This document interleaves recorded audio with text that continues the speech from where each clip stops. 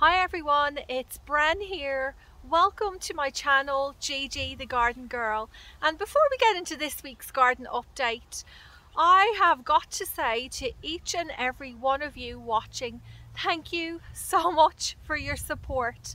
My channel, our channel, has reached a massive milestone this week with over 10,000 people subscribing, which I just cannot get over. It's incredible. I've been posting videos on a consistent basis for over or almost 4 years, and I never would have imagined that it would get to, this point. It's so encouraging, and I'm really excited to share so many more years of my gardening journey with you all. Speaking of which, let's get stuck into this week's garden update, where I will be starting off sharing with you some of my favourite varieties of tomatoes which I am sowing this week. It is so exciting. I'll also be sowing the eggplants, chillies and capsicums. I've actually ran out of time again, so what I'll do is I'll list them down in the description, but I'll go through them in a bit more detail next Friday. But just to give you an idea of what's going on here and what I'm trying to grow in my little greenhouse. And what else? We'll just take a look around, have a quick look at the worm farm, what I've been up to. I'm trying to make a few changes here around the garden. So yeah, it's exciting times, 4 weeks until spring. Oh, I feel like I'm gonna burst with joy. Anyway, let's take a look now at those tomatoes I was just talking about. Starting off with Tommy Toe tomatoes. This one is a very popular variety here in Australia. They have large cherry size fruit. Next are yellow pear. These are sweet and so fun in appearance. I grow these in my garden because my kids love picking them. Next up are Roma, and I think this picture says it all. They have such high yield per plant. And I grow these to make tomato sauce because the fruit is firm and it doesn't contain many gelatinous seeds. Next are some Thai pink egg tomatoes. All the others I mentioned so far are indeterminate, so they continue growing upwards. But the Thai pink egg is a determinate tomato or bush tomato, so it grows to a certain size, it produces all the fruit, and they tend to all ripen at the same time. Next up are yellow stuffers. They look very similar to a yellow capsicum, and as the name suggests, they're great for stuffing. You can roast them in the oven. I like to make a rice and beef mince mix with lots of seasoning. They are delicious. And finally, we have Berkeley pink tie-dye.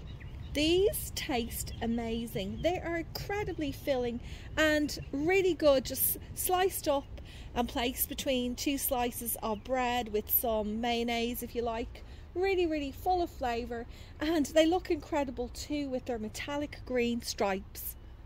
Yesterday nature treated us to some lovely warm weather. It was around 22 degrees Celsius and it was such a pleasure to be out here in the garden. But guess what? I'm rugged up again because we are back to the winter temps. But you know what? I actually don't mind the cold weather because it makes physically intense jobs like moving mulch, for example, much easier. I went on a bit of a cardboard hunt this week, so I grabbed some from my local bicycle shop, from my friend and from a garden centre. You know, most companies are more than happy to give away the cardboard. All you have to do is ask. And a big shout out to Kate from Phantom Cycles in Tarmore. I do go in there quite a lot and grab a big stack of empty boxes that I use here in my garden. These boxes that bicycles come in are perfect because they're really large. I'll lay one out and show you. There you go. It's covered about 3 meters squared. Obviously much quicker than laying out these smaller boxes which do require quite a bit of overlapping. I will have to come in here now and either kind of seal that up, those little gaps, or place a smaller piece of cardboard underneath. Because if I leave that little section there, which I have done in the past, you think, oh, it'll be fine, but no, it won't. This grass will not die off, and during summertime you'll see all these little grass shoots popping up amongst your flowers or edibles. Also, don't forget to remove any staples as well as any sticky tape that may be on the boxes. I did also want to mention that there is ink used and apparently glues as well in the construction of these boxes. I know there's a lot of people who don't feel comfortable using those boxes in their garden because of the addition of those two mixtures of chemicals, I guess you'd say. But as long as you're aware of it, you can make your own decision. I personally don't stress out about it too much. Like, most of that cardboard now will be used in garden beds where I'm growing flowers. There will be no edibles, so I've got no fear or no concern that they're going to leach into, you know, my food. There's exciting things happening with all of these spring bulbs that I planted back in autumn. I reckon you can see it, look! The first daffodil! Oh, isn't she a beauty? And I'm bending her petals. Sorry, little daffodil. Let me see. Let's see if you can look beautiful. There you go.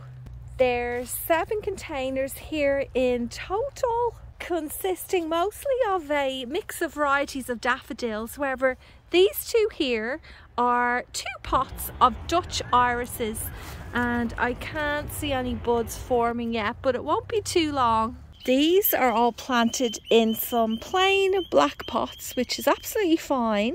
However, I did purchase something this week that I think will help jazz them up a bit when I put them out into the garden on proper display. I picked up 2 of these big rolls of burlap from Vinnie's, my local op shop, for $4 each. I even got a bonus tie with it. How cool is that? I'll use it maybe during summer to tie up my tomatoes. I'll cut it up. But look at this. There's around 3 or 4 long strips of this burlap, and I was thinking what I can do is use it to wrap around the black pots just to make it look a bit more pretty. Something like this. I'll grab a bit of twine, cut it up and make it look a little bit more presentable. I was just inside having a drink and I ate this kiwi. I don't like the skin of kiwis. I know you can eat it, but I don't like the texture. So I'm actually going to chuck these into the worm bin. Whoa, it's looking like there's a lot of flies in here. I may be overfeeding it a little bit. I actually noticed the other day that the population of worms was quite low. Unfortunately, it looks like some worms must have died off over winter. Oh, there's a few in there. So actually what I ended up doing the other day was I purchased like a booster box. Just show it to you now. It's this one here. They are a little bit pricey, I think, for this pack of around 500. Now, I'm not sure if that's 500 worms or a combination of worms and eggs. But this cost me, it was about $30, which, you know, I didn't really want to spend, but I do want to speed up, you know, the population growth in here, because I really want to get a lot more worm castings produced for this springtime. This tray of ranunculus has been sitting here for days. I took it out of the greenhouse and I was like, it's not going back in. I'm going to leave it here and I'm going to pop them in the ground, and I still haven't done it yet. But what I did manage to get in a few days ago was this whole section of anemones, which, oh, look at that. I didn't do any plant protection on it, you know, sticking twigs or wire mesh over the top, and it looks like the chickens got to it. So I'll have to push that one back in the ground.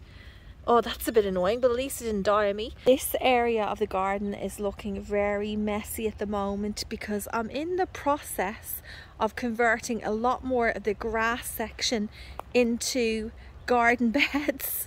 This might give you a giggle. So we recently got a rice cooker, and my kids said to me, after I made it. I said, what do you think? The first time I used this. And they said, oh, the rice isn't crunchy anymore. Anyway, I've got this out here because I want to flatten it out and use it to suppress some of the weeds like the way I have here. I think next week I need to not talk about cardboard because as far as I remember, the last 2 or 3 videos I have mentioned this wonderful resource, but you might be getting a bit sick of it. I think it's on my mind a lot because I am creating a lot of new garden beds and cardboard is a really big part of that. Anyway, that is about it for this video. Thank you so much for watching. I'm really just so chuffed this week. Thanks to all of you. Have a wonderful 7 days ahead and happy gardening.